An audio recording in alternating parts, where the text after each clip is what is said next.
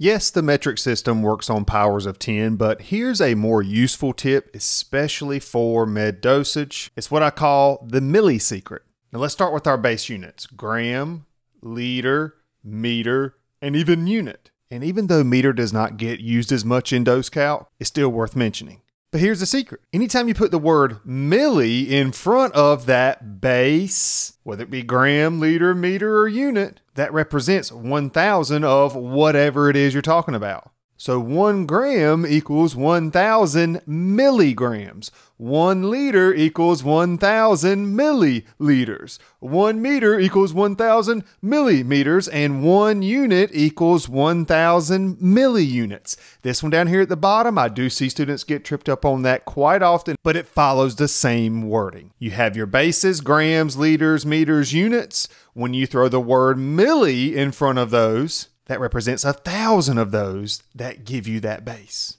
And with the exception of the meter, these other 3 are very common. You'll use them over and over in your med dosage courses. Sure, there's other conversions, but the Milli Secret, I think it is one worth remembering.